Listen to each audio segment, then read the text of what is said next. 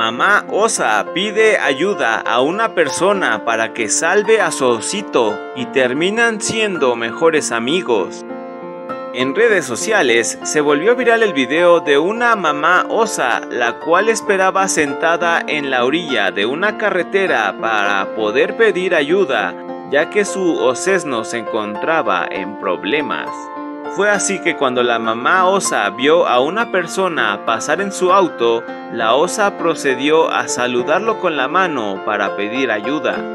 Fue así que la persona que conducía su auto siguió a la osa a una distancia prudente hasta que descubrió que la osa quería que ayudara a su osito cachorro, ya que el osezno tenía la cabeza atrapada en un bote de plástico.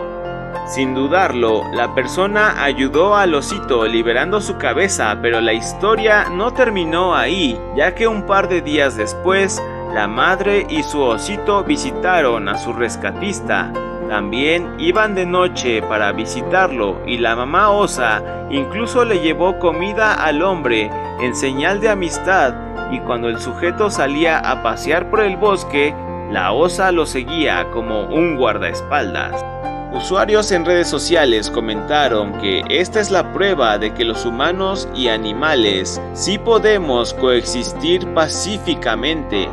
Otros comentaron que el deber de los humanos es ayudar a todos los seres vivos.